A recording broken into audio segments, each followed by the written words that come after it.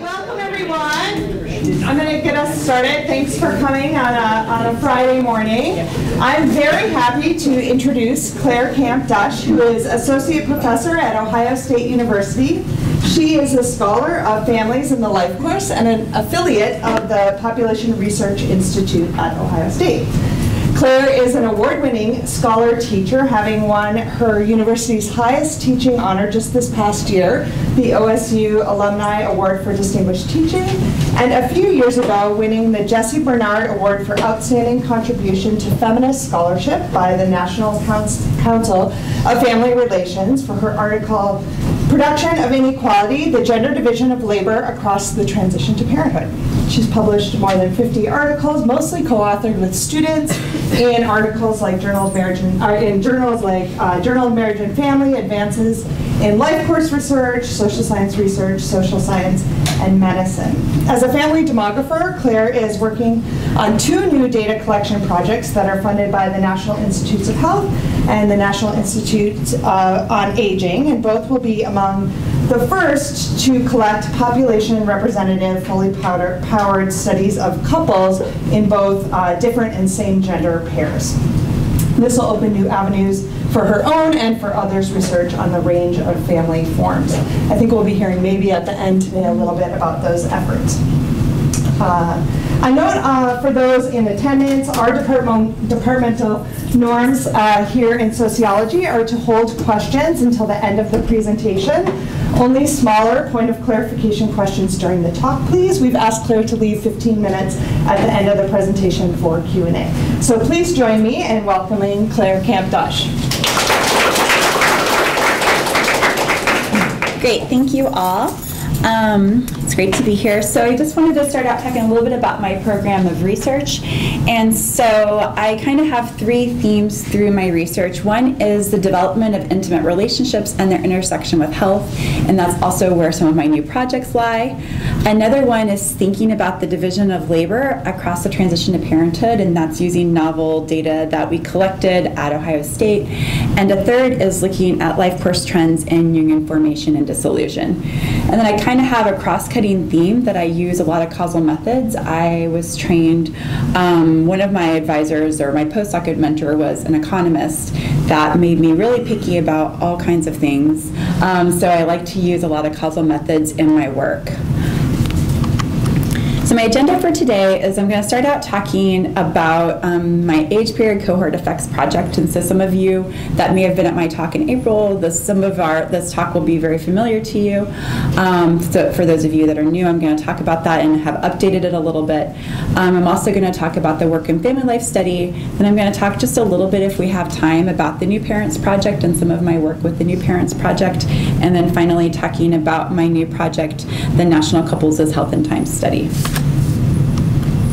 So I definitely take a life course perspective across all of my work, thinking about development and context, thinking about human agency, the way that individuals have the power over their own choices, definitely thinking about linked lives and families and couples, and also with children, and also thinking about timing and location and time and space. And specifically here, I'm going to be thinking about timing, location, and time and space with this project.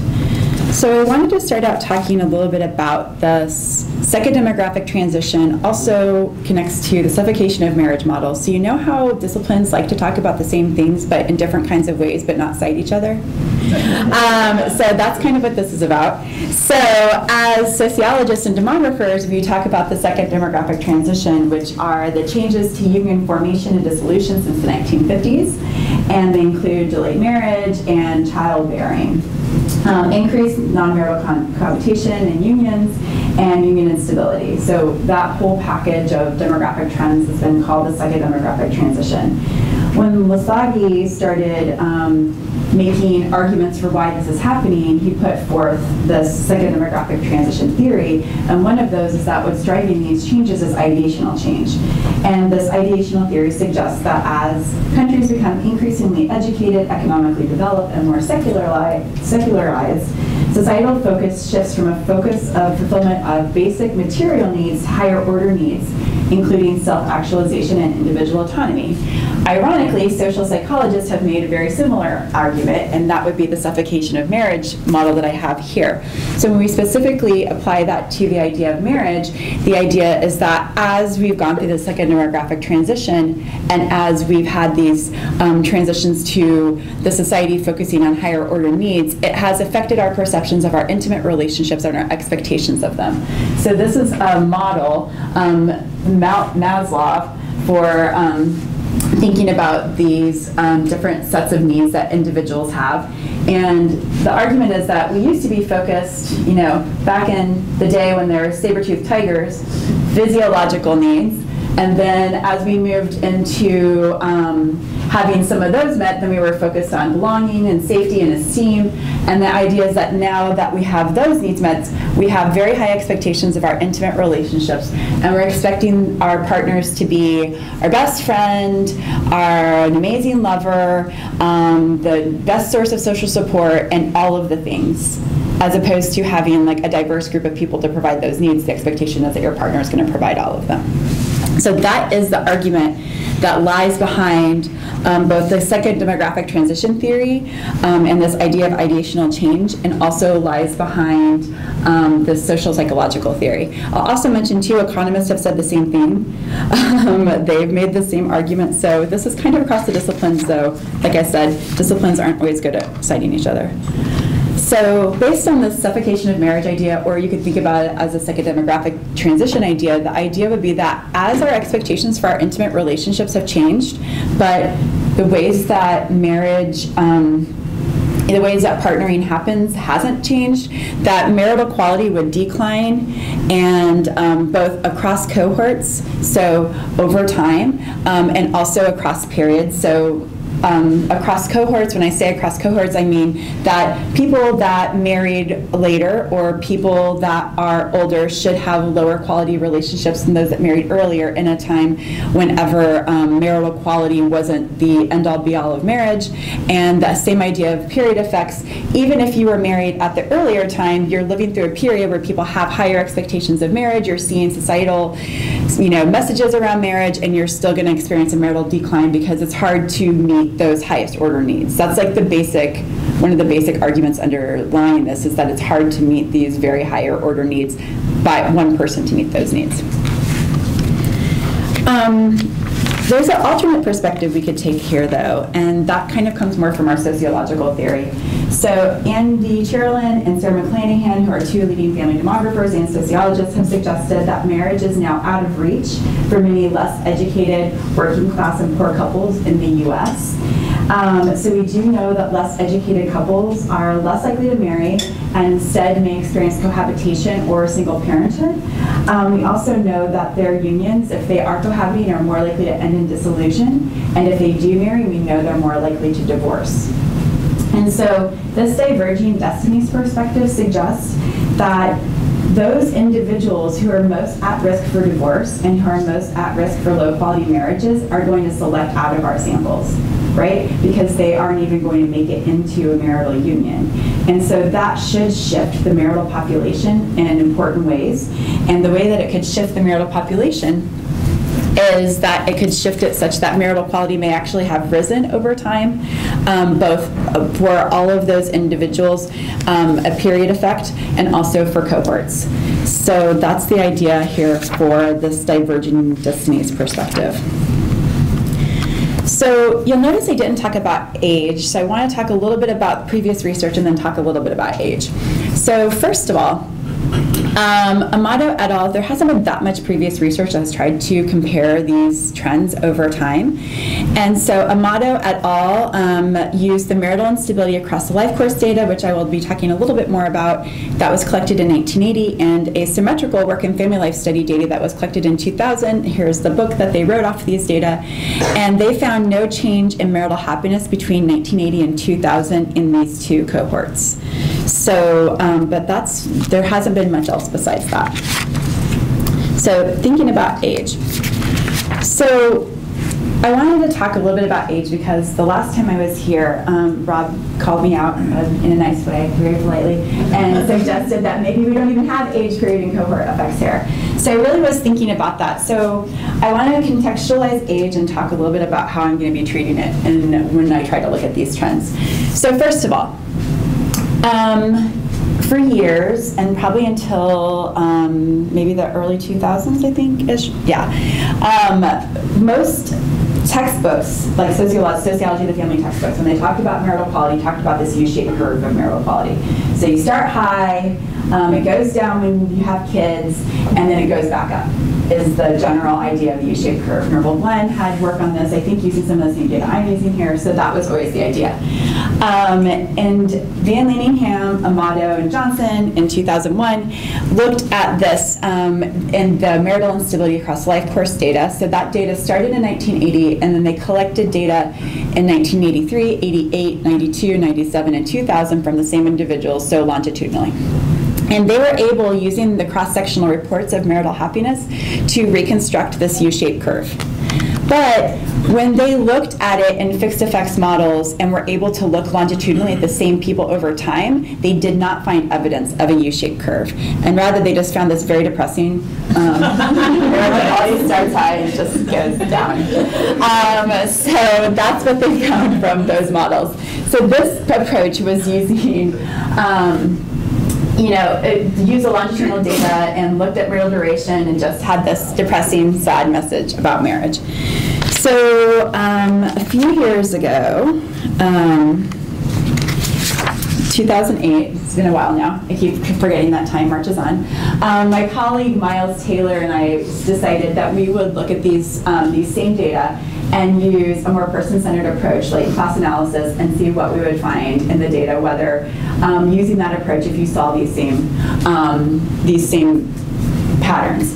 And so what we actually found is an overall high marriage pattern that had very little change, and about 40% of the sample was in that group.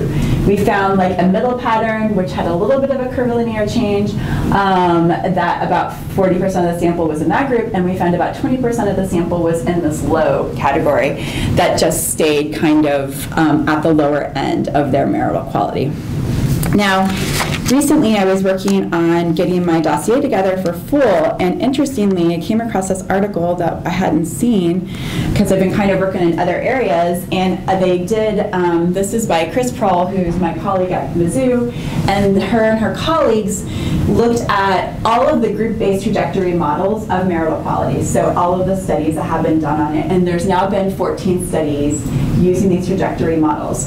And all of them, for the most part, with a little bit of fluctuation, but for the most part, most of them are finding this idea of the honeymoon as ceiling, is what they call it, the honeymoon as ceiling effect, that marital quality is probably largely stable and deviates little from its initial value in most studies. And so, because I know that cross-sectional data often gives us the U-shaped curve. And when I was here last time, when I was trying to estimate the APC models, the age period cohort models, I was able to replicate that U-shaped curve. But I know from all the other research that actually that's a data artifact of cross-sectional data on marital quality. So as I was thinking about my APC models, I realized, do I even need an age period and cohort? And if I would cut age out of my model, then actually I don't have my problem that age period cohort models have, which is they're identified, fully identified. So, and also there's been some suggestions that that all of the different ways, so I've done a lot of reading on this, all of the different ways that we try to go about estimating APC models, for the most part, have serious limitations to them and are hard to identify. So what I've decided to try today, and of course I'll be interested in hearing your feedback, is I'm just going to estimate the period and the cohort. I would like to have age at marriage in here to at least account for age in some sense. Unfortunately, in the data I'm using, I don't have that variable, but I'm going to use a few other variables to try to at least capture somewhat this idea of capturing some of the variability around age. So, my research questions: what are the period and cohort effects in marital happiness over time? I'm using data from the General Social Survey, which is a repeated cross-section design. The data were collected between 1972, and I'm using the 2018 through 2018 data here. They're collected annually, then biannually, then annually, then biannually. So we have kind of interesting ways that the data were collected. The annual sample ranges from a minimum in 1990 of about 1,300 to a maximum of over 4,000 to 2006. Almost all of these data are collected in person. A few people are collected on the phone. The data are population representative. There are weights in the data, and I will be weighting these data. I don't use data from 1972 because marital happiness was not asked then. And to create the sample for this paper, I dropped all the respondents who are missing data on marital happiness, either due to singlehood or widowhood, and those are the primary reasons that individuals did not answer this question, or were missing data on the weights. And there's very few people missing data on weights, like 30. The final sample size is around 30,000. Okay, so here's my variable.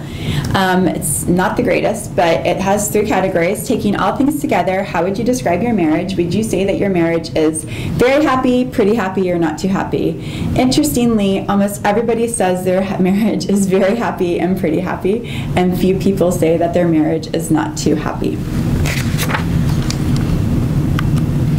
So these are just some descriptive statistics of the sample. So it's primarily white, a little over half female, 86% of individuals have any child, and 23% have a child under 6 years old. So that's one way that I'm trying to help deal with people's, not age, but try to deal somewhat with reducing some of the heterogeneity that may be associated with age. And then I have the education levels here. A majority are high school grads, but it's pretty evenly split. And then about 20% have ever been divorced. So period was coded as the year of the interview, and cohort was coded as the birth year.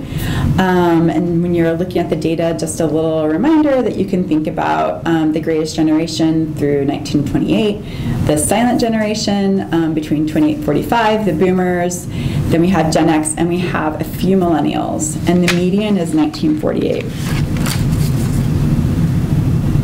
So I'm going to use an ordered logit here for these data.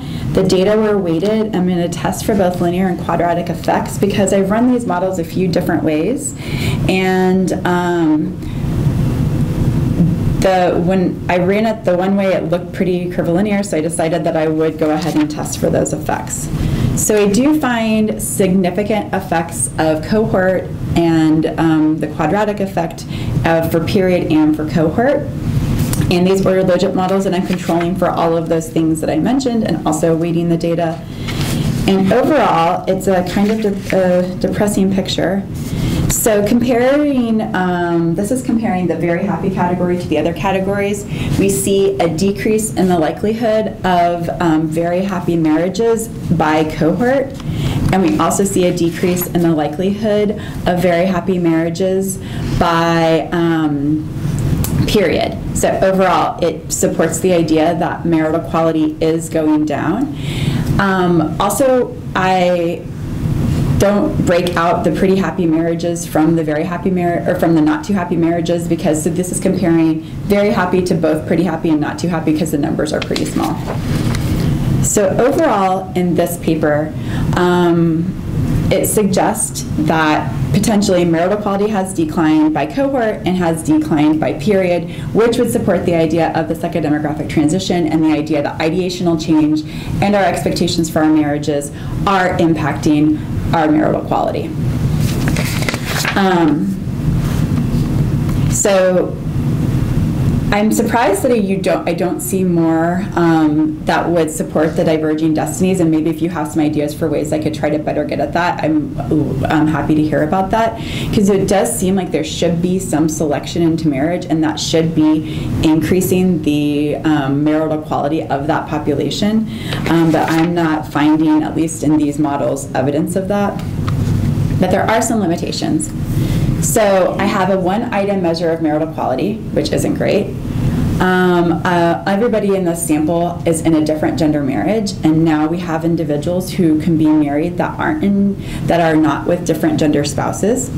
There's a lack of dyadic or longitudinal data here, so as opposed to what Amato et al. Was able to do with the marital instability across the life course data, I'm not able to do any kind of modeling of longitudinal trends here because it's a repeated cross-section.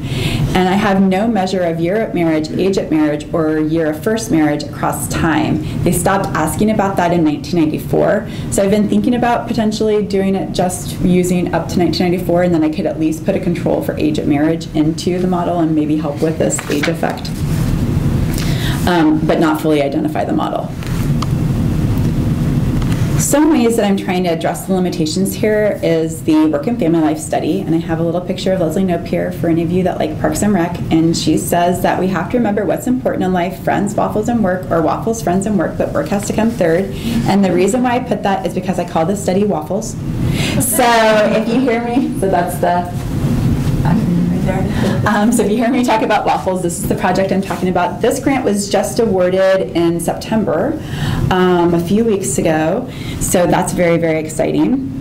And the title, it's with my colleague Miles Taylor, who I mentioned that I worked on with my marital quality stuff, and it's called the All or Nothing Marriage, Marital Function and Health Among Individuals and Same and Different Gender Marriages. So what we're going to be doing is, again, like the GSS, it has a repeated cross-sectional design. So I've already talked about the marital instability across the life course data, and that is what this 1980 wave was called, the marital instability across the life course. So I did mention that there's that book, Alone Together, that I showed you a picture of, that they got another cohort in the year 2000 of individuals in different gender marriages, and that's here.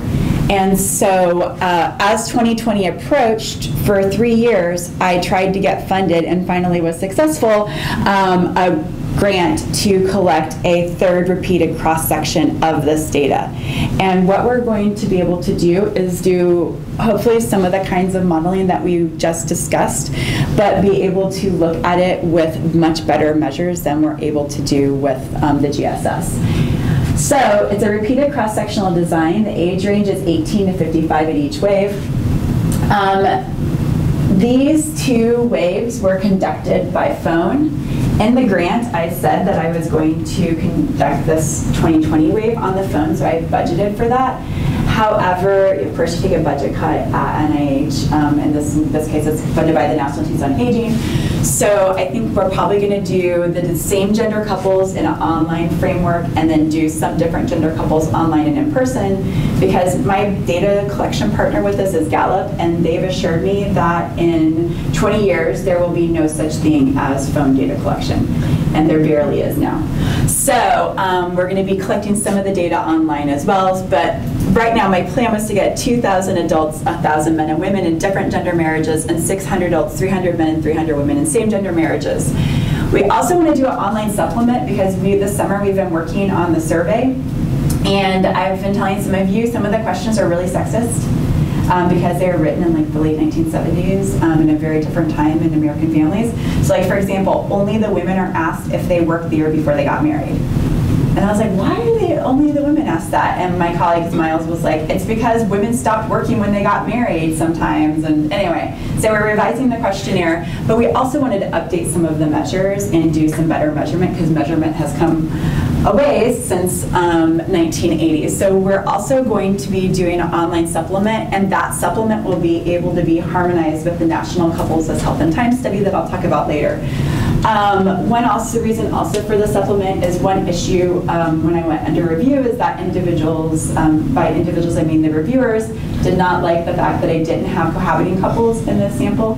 Though to me, marriage is still valid to study on its own, but I was getting pushback on that. So the nice thing is that there's cohabiting couples in the National Couples Health and Time studies, so we can always, do something with those if we want to do some comparative work with the harmonized data.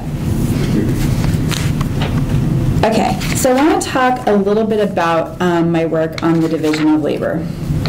And so, in the interest of time, and because I want to talk about my other study, I don't have a ton of literature review here, but I'm going to be talking about the paper that Anne mentioned in another paper that I've done with the time diary data. A lot of our time diary data and our estimates about the division of labor in the U.S. comes from the American Time Use Survey, right? And the reason why we use time diary data to look at some of these things is that individuals are bad at estimating their time, and we're going to talk about that. So my colleague, Sarah Shapley-Sullivan, was starting to work on a project right after I got to Ohio State, and we called it the New Parents Project, and we were looking at the transition to parenthood. At that time, I realized that we actually know very little about the actual transition to parenthood among unmarried couples, even though over 40% of births in the United States are to unmarried couples, so it's kind of interesting. Like, we know fragile families data, right? But that's all after the babies are here.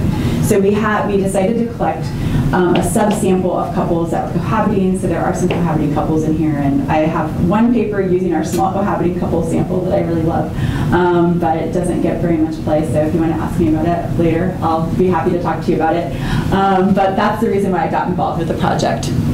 As happens when you bring a family demographer to work with a developmental psychologist, our study changed because of both of our perspectives. And one way that it changed is I brought my demographic perspective and the ways that we use demographic data to bear on the design of the study. So I was going to be talking about some of the ways that intersected here. So this study had two aims. One was to compare the division of labor, and that included market and non-market work, both prior to and across the transition of parenthood, and to compare time diary and survey estimates of the division of labor across the transition of parenthood. So, as I said, the New Parents Project was really informed by all of the disciplines that were represented on our design team. And that's one thing that's important to me as I think about design. So like I have boards, advisory boards for both of my projects, for both Waffles and the National Couples' Health and Time Study. And I try to get a diversity of perspectives. And that's partly because of the cool ways that it shaped the New Parents Project. So it's a longitudinal study of 364 parents and 182 couples. The data was collected between 2008 and 2010, though we have gone back to the couples. The children are, when we went back to the couples, they were between 9 and 10. Everybody were dual earner couples. They were all different sex or different gender couples from the Midwest, expecting their first child. Most of them were married, but not everybody, as I said. A lot of them were mostly in their late 20s and early 30s. They were fluent in English, had plans to return to work after the birth of their child, for both men and women. But it was primarily a white, college-educated, middle-class sample, upper middle-class sample probably. So here are some of the really cool data that we got from this project. So we got survey data, and the survey data had lots of different kinds of measures in it. But one cool thing we got is time diaries that were modeled off the American Time Use Survey, but we collected them ourselves. So we had everything that individuals did from 4 a.m. on a work day to 4 a.m. the next day and on a non-work day.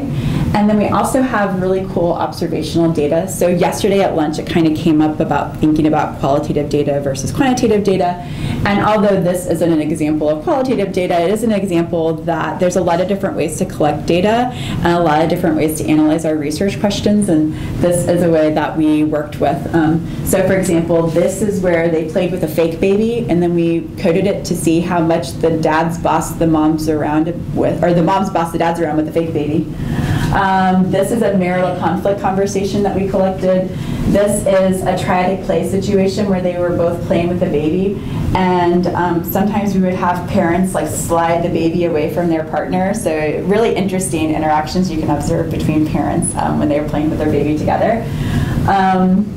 This is a parent-child interaction, and then this is something where we had them change the baby into a onesie, which also is really interesting. So you're coding all of those things for how the couple talks to each other, how they interact with the baby, and it's just really fun project. So I'm going to be talking today about the time diary data, and we got the time diaries in the 3rd trimester, so nobody was a parent at that point. And then at 3, 6, and 9 months postpartum, though we don't use the 6 month, it was like too close in time. We should, if we did it over, we wouldn't even have the 6 month time point because people were we had low response rates there. We had better response rates at 9 months postpartum because we collected the data at our local science center. So that was kind of fun, and people got like a science center membership if they came into the project. Okay. So what I'm going to be talking about is our time diary and our survey data. So we asked individuals to report their routine and their non-routine housework, and we asked them to, and so we coded it ourselves in the time diary. So if someone reported that they were cooking, that was coded as routine housework. And then we asked them to estimate in the surveys how much time they spent doing things like this. And then we also had non-routine housework, outdoor maintenance, and auto repair. So I'm assuming most of us here know that there's a little bit of a gendered nature to these things. So I always try to point out, because men are like, we mow the yard, that yeah, we are capturing that. But it doesn't, you don't mow the yard quite as much as you wash the dishes, if you do wash the dishes. So I just wanted to mention that we do have that in there, the more typically male things that people get defensive about. We also have childcare in here, so we, because of developmental psychology and working with the developmentalist, we separate out physical childcare from engagement.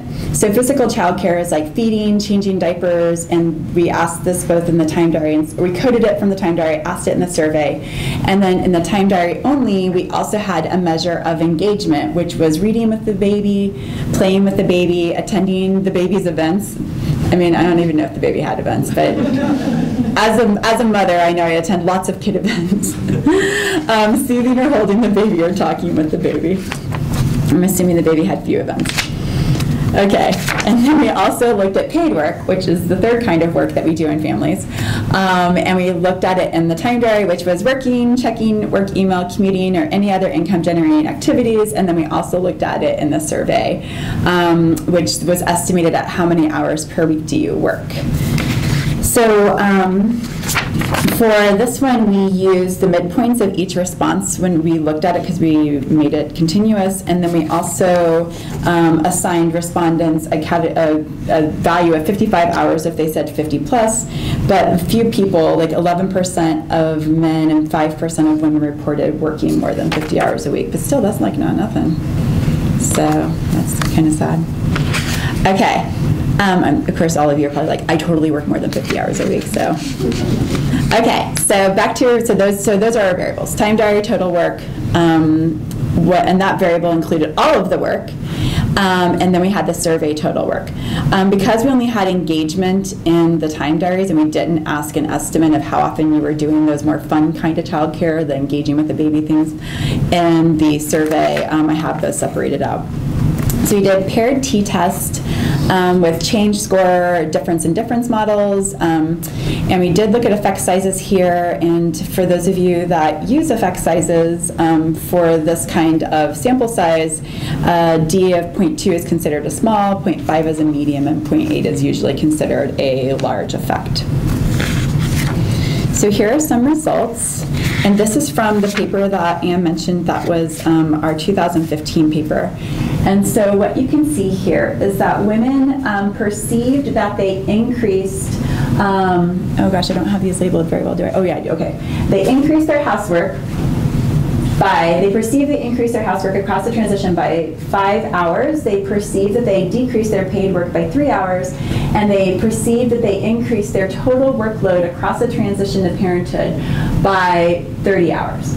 So that's because that's childcare added in there, right? So this is just the housework, paid work, and we don't have a before-after for childcare because there is no before for childcare. I mean, you could pay, say, like in the third trimester, I was putting my crib together, but the numbers were so low. And then the men, this is what we found from the time diary. So this is what they reported, self-reported in their survey. From the time diary data, we found that women dropped their housework by about an hour, that they increased their paid work by 0.7, but those aren't even significant, and that they increased their total workload, which was significant, by about 15 hours across the transition to parenthood. So for those that had a baby, they increased their workload by about 15 hours. And the men had a different pattern of results.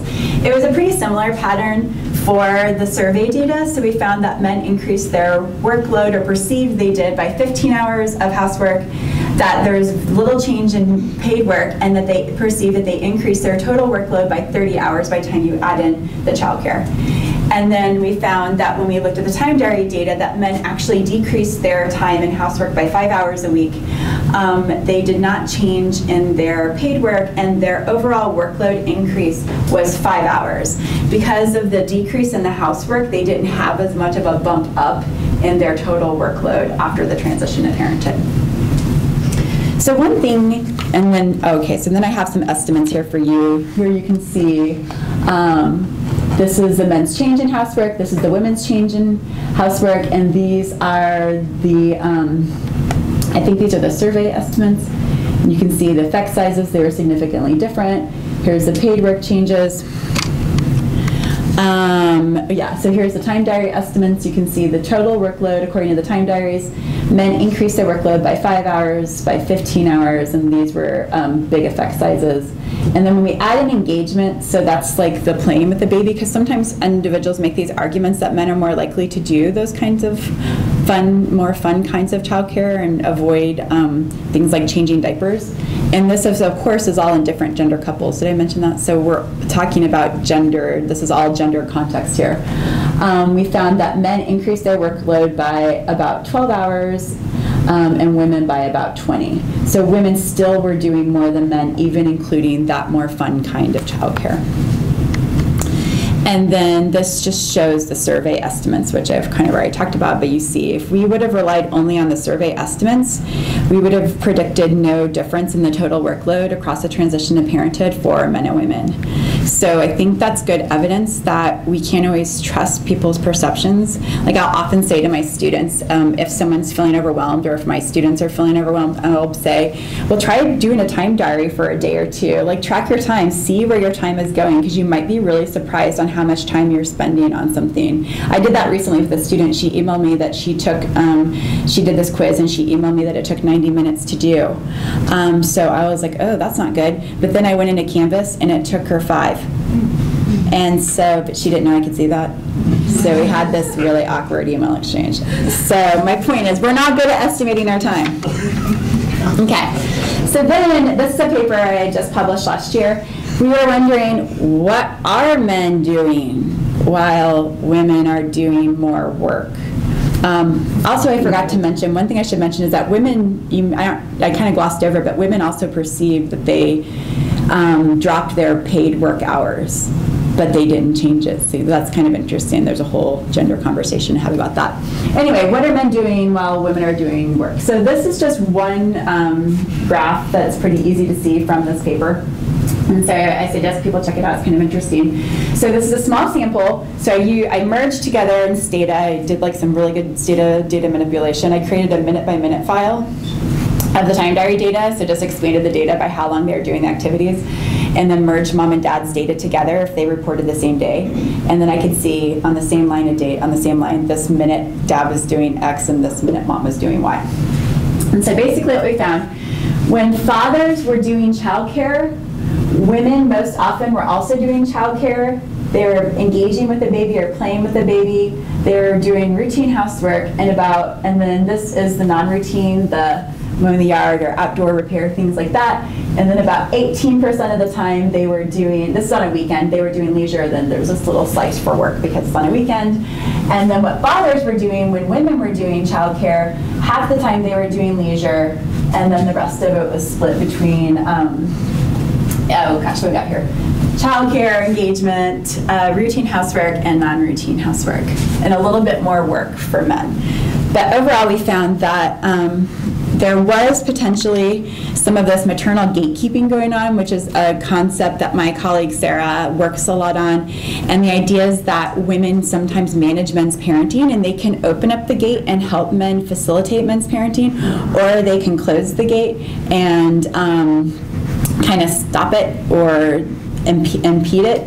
But also I think that we can't just blame women for this, or if we are blaming anybody for these patterns, but men also have preferences and they may not like doing some of these things, and they may just be better at implementing their preferences. I also think there's an intensive mothering thing to think about here, because this is a pretty highly educated middle-class sample, and we know that there's a lot of intensive mothering gendered expectations of women's parenting. So some limitations of this project is we have a small community sample, it's primarily white, highly educated, and it's only different gender couples. So I wanted to turn to talking a little bit about my project called the National Couples as Health and Time Study, which came out partly out of this project and also was inspired by the fact that the last time we had a population-based study focused on family functioning was 1988. And so I decided that that was too long and that a lot had changed since 1988, and I would write a grant to try to study contemporary families. I also decided that if we're going to do a project focused on families, that we should include all families, and we should include fully powered samples of all families to look at all families. So that's this project. My primary co-investigator on this is Wendy Manning. I have some other co-investigators listed here, Jane L. Ricks, Karen Rezik, and Wei Zhang. And this was funded by NICHD last year, about a year ago. So the sample, we're shooting to get about 670 women and men in same gender couples and also in different gender couples. The couples will be able to be either married or cohabiting. We're going to recruit over 24 months from the Gallup panel and Gallup recontact samples. And part of the reason that I'm working with Gallup is that back in the day, you could do a random digit dial of phone numbers in the United States and get a population-based sample, and people would pick up their phones, but that doesn't happen anymore. We also have a case here where we have a very low incidence population of same-gender couples that are harder to find. Gallup has over 100,000 people in their Gallup panel, and they also ask individuals if they are willing to be recontacted, and so we can pull from the Gallup panel the entire different gender sample, and we can pull, using the panel and the recontact sample, both, we can pull the same gender couple sample. The reason that we're going to be using the recontact sample is because we want to have an oversample of individuals who are racial and ethnic minorities of about hopefully 25% of the sample, and because the intersection of those two identities in survey research is small, we will be reaching back out to some individuals. Thank you. So all the partners will be invited to participate. Gallup is estimating that we'll have 50% of partners say yes. We're getting ready to go into the field with a pilot. I'm hoping that will happen in the next, oh gosh, let's see here, probably 4 to 6 weeks. And so we'll have a better idea of what our actual uptake is going to be in terms of partner data at that point. Well, so as I mentioned, we'll have an oversample of racial and ethnic minorities. The sample size is supposed to be over 1,000 individuals who identify as racial and ethnic minorities across different and same gender families. This study is also multi-method, kind of like the New Parents Project. So we will have a survey. We're going to collect data on family functioning, division of labor, health, stress, and discrimination. We have time diaries embedded as well. So after you're done with the survey, you're assigned a day to do your time diary. And we are asking about activities on weekdays and weekend days. We are going to have more detail on some family activities than you would get in the American Time Use Survey. And we're hoping to get dyadic time diary data, because I love that dyadic time diary paper, and I would love to have more data like that, and I think it's really interesting. I should also mention that at the end of their survey day, we are going to be asking if they've had any discriminatory experiences the day before and when those happened. And what we're hoping to get from that data is that we're also going to be asking people how stressed they were and how happy they felt during activities, so we might be able to map like a microaggression or a macroaggression onto their experience the day before and see if that like shifted the valence of the day, for example. So there's lots of research questions to be answered with that. We'll have contextual data, and then we're also collecting 5 dry blood spots, and that's with money from the Institute for Population Research at Ohio State. And we also have an RO1 that will be going back in once we know better what our response rates are. And we're going to be assaying some of the blood spots for stress biomarkers, but we're also hoping to create a biorepository as well. And also, because I'm a demographer, I'm hoping that all of these data will be publicly available, though as I've had conversations here, could use a lot of expertise here in how to make that happen and what should be publicly available and what not. If you're interested in seeing a draft of the survey, I made this little bit.ly, this little short thing. It's go.osu.edu/nchat survey, and you can click on that link or go to that website and you can see a draft of what we currently have. I'm still taking, if you notice anything, send me an email. If you notice a typo or something, I'd love to hear about it, because we haven't gone in the field yet. And like I said, all these data will be made publicly available. I did have a picture here of ICPSR, but if I came to Minnesota, they could be publicly available through MPC. And these are some of my collaborators, and I can't believe I ended on time.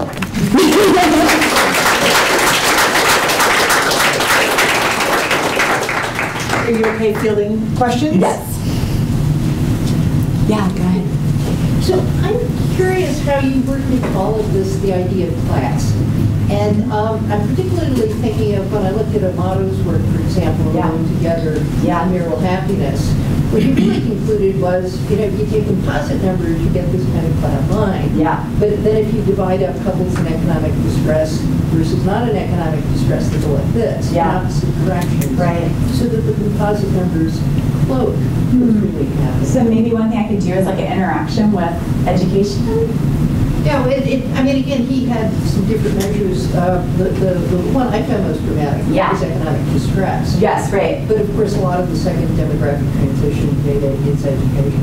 Right, and so the good news is we'll have that data to be able to do that kind of modeling.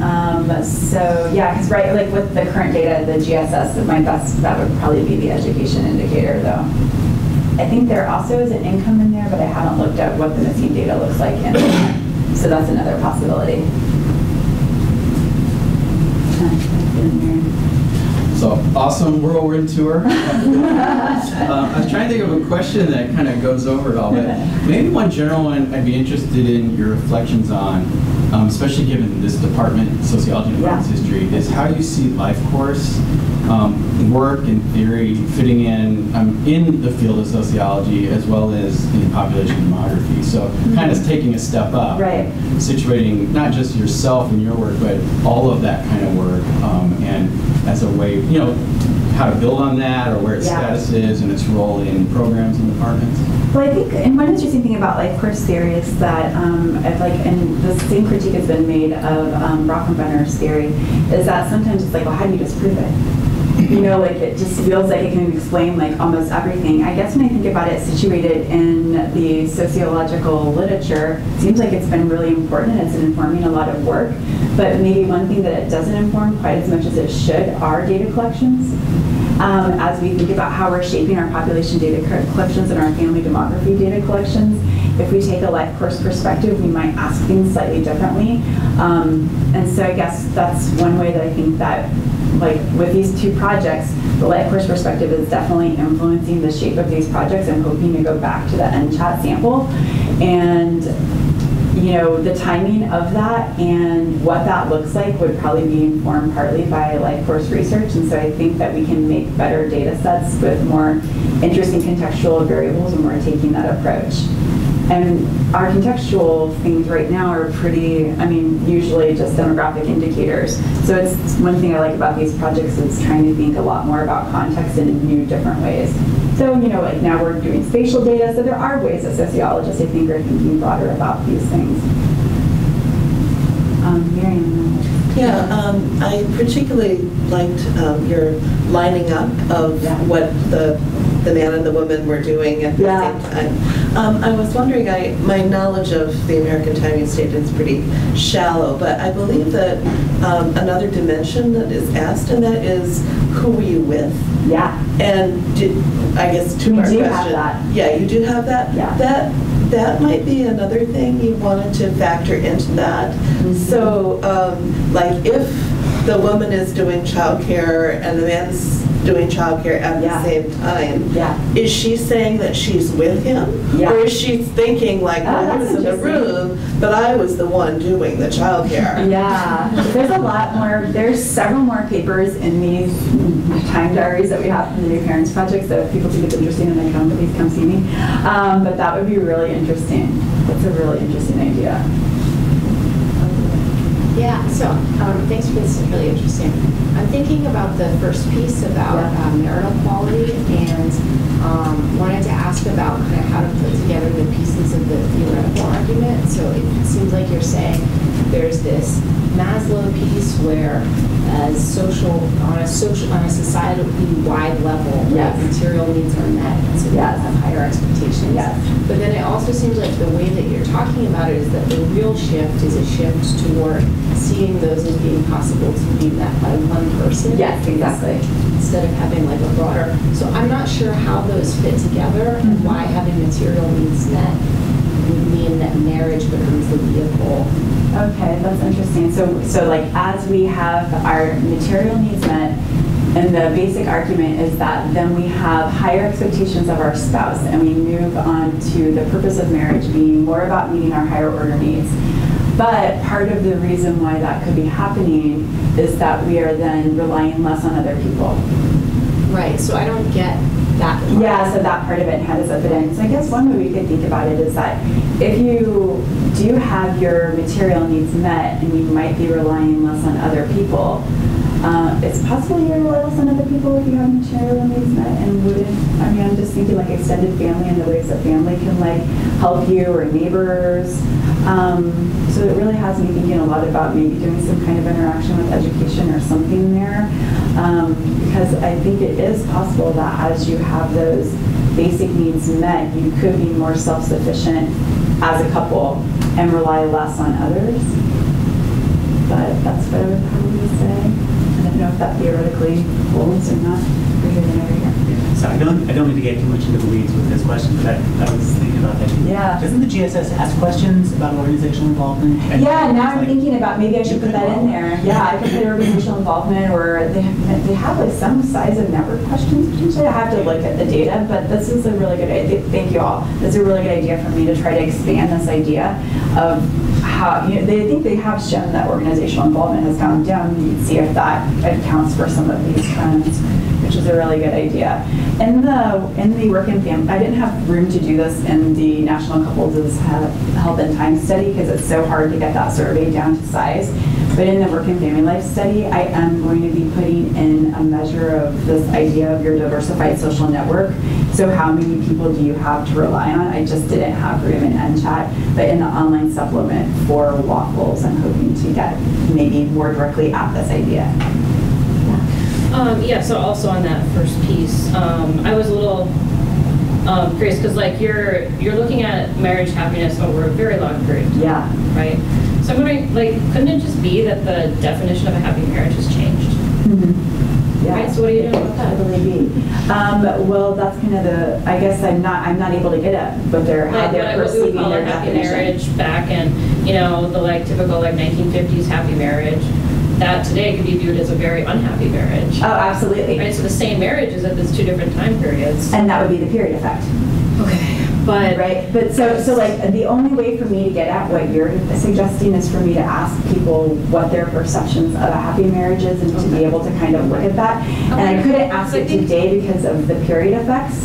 If I had some kind of like more qualitative interview kind of data, maybe I could better get at that. But you do have quite a bit in the GSS, and I don't know, I didn't quite pay attention to completely, probably not enough at least to your specification, but like don't they ask different members of each how to independently rate their marriage, right? Each spouse? They don't have partners. Oh, that's a bummer. Like, there's very little women, but do you have the spouse's characteristics? I think there's times, because I was looking at that to try to figure out if I could get this age issue.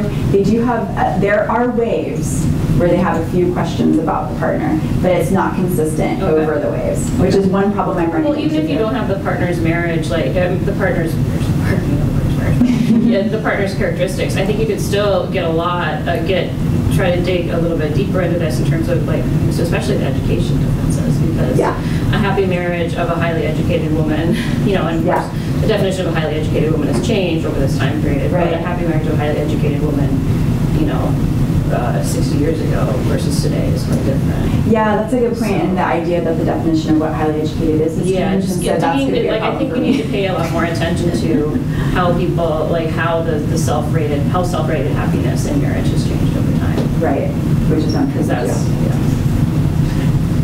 Yeah, I just had a follow-up also on June's question. You indicate that the diverging destinies argument isn't necessarily consistent with what you found in the marital happiness paper, and I guess I'm wondering like what you would expect to find. So we saw marital happiness going down, and I think your argument is that if people are selecting into marriage, it shouldn't go down as much. But because you didn't have education or something in there, we don't. I do have education in there. You do. I'm controlling for education, but I'm not looking within education. So I'm thinking that maybe I should do an interaction, which might better be able to get at this issue. Because I feel Philip Cohen was talking that isn't the divorce rate going down, or he was talking about that.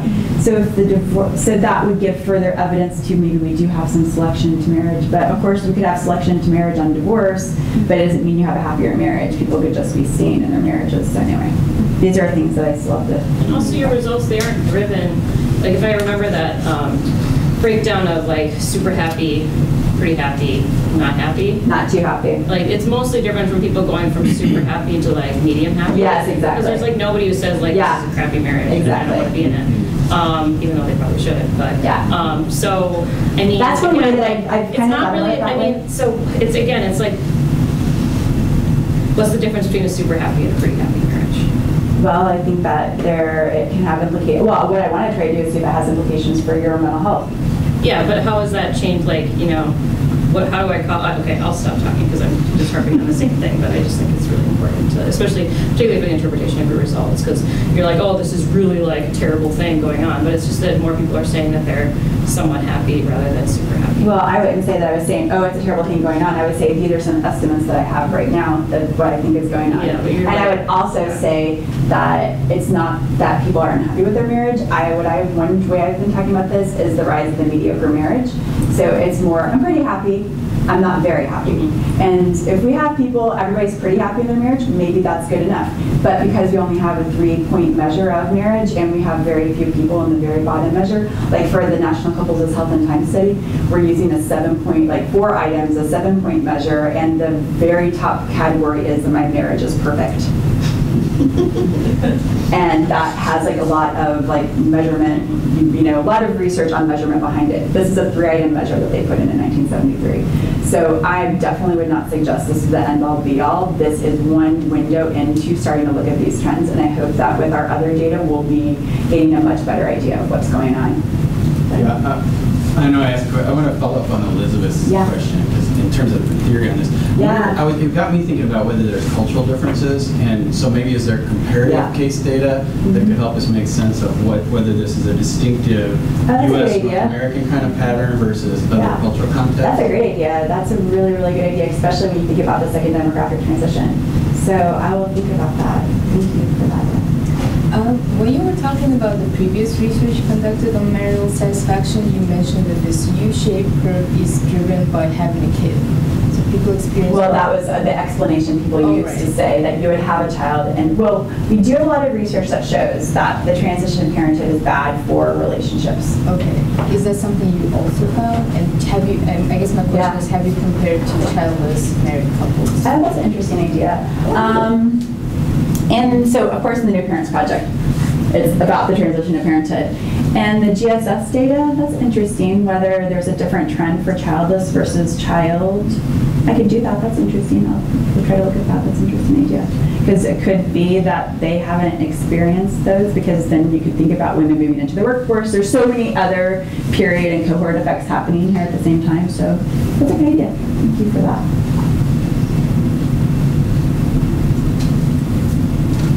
I think looks like we're close to the end of time, so let's please join me in thanking Claire.